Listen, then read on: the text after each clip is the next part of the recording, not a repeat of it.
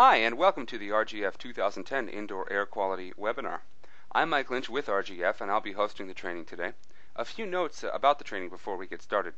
Your microphone is muted, but you can ask questions by typing them into the chat box at any time. We'll collect and respond to them after the presentation, which should run just about an hour. Today we're going to cover basic indoor air quality pollutants, what we call our IAQ 101, existing purification technologies to compare and contrast to RGF's PHI and REMI technologies. We'll talk about some products and some testimonials, so without further ado, let's begin. We divide indoor air quality pollutants into three separate categories: particulates, microbes, and gases. Particulates are what most consumers think of when they first think of indoor air quality. Dust is a catch-all term for solid particles in the air less than 500 microns in size. The composition changes by season and geographically. In a desert climate like Arizona, you'll find more ultra-fine sand. In a forested area like Florida, you'll find more plant matter. Pet dander is also classified as a particulate and includes any material shed from the body of an animal, hair cells, skin cells, or anything else. Pet dander can be a very, very aggressive allergen. When someone says the traditional "I'm allergic to cats or dogs," they're referring to an allergy to the dander the animals give off. Pollen is another aggressive allergen classified as a particulate. Released by certain plant species, pollen is very small and lightweight. It stays airborne for extended periods of time, and are what you traditionally think of when you have hay fever or ragweed type of allergies. All of the particulates here have a few things in common. They must be physically removed from the space in order to alleviate the symptoms, the general allergic reactions that they'll cause. You can't kill a piece of dust or dander, it's not alive. You need to find some way, when we're talking about purification, to physically pull these particulates out of the air.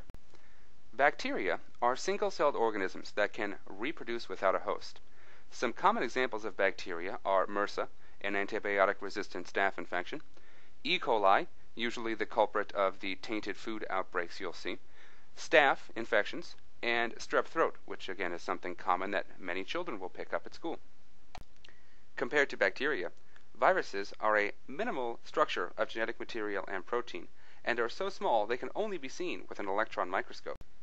If you were to suspend a virus in the middle of a room, it would take 10 days for that virus to settle down to the ground with no other air movement.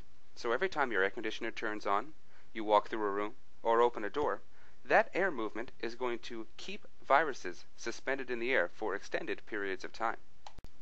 Some examples of viruses include Norwalk virus, the cruise ship virus, and accounting for over half of the stomach flus in America, the SARS virus, of which there was an outbreak in 2003 in China and Toronto, avian flu, which was in Southeast Asia, and the H1N1 virus, which is currently sweeping the world.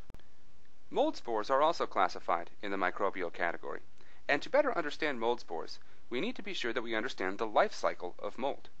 Mold that you see growing on a wall is called a mold colony.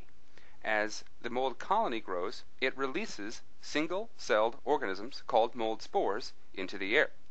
As soon as conditions permit, these mold spores will grow into new mold colonies, whether looking for something damp or a place where the temperature is high or there's no light. When they find the conditions they're looking for, a mold spore will then grow into a new mold colony, which will release more spores into the air. Mold spores on their own are a very aggressive allergen and can cause allergic reactions, asthma episodes, irritations, infections, and sinus congestion problems. From an indoor air quality perspective, our goal is to eliminate airborne mold spores. If you start with a clean space and can eliminate the airborne mold spores, you have the best chance of minimizing mold colony growth within the building in question. Our last category of indoor air quality pollutants includes gases like VOCs and odors. VOCs, or volatile organic compounds, are created by the evaporation of additives in products that we use every day. This evaporation is referred to as off-gassing. These additives are put in products to give them certain properties. It will make paints and carpets last longer and be more fade resistant. It will give pressed wood products a nice bright shine. It'll make adhesives more powerful. VOCs haven't always been a problem, even though we've been using these chemicals for a long time. Older construction used to be built much looser, and more fresh air would be able to get into the space, diluting the levels of VOCs down to within the safety range. However, as we've built buildings tighter, limiting the amount of airflow from the outside to increase energy efficiency, we've begun to lock pollutants in to our buildings. A piece of new construction, with all of its painting, carpeting, cleaning products, pressed wood, cabinetry, is going to have a 3-year supply of VOCs built right into it. A recent example of a high VOC buildup happened after Hurricane Katrina in 2005. FEMA built a large number of trailers very quickly to bring them down to house victims who had lost their house in the hurricane. They were made with a number of cheap materials, and those materials had a high amount of formaldehydes and other VOCs off-gassing from them. Because the trailers were made with inadequate ventilation, these very quickly built up to levels that made them unlivable. Currently today, some contractors use RGF equipment to restore these trailers back to usable form. Odors are also classified as a gaseous indoor air quality pollutant. And when we're talking about odors, the important point to get across is that all odors are classified together, whether we like them or not.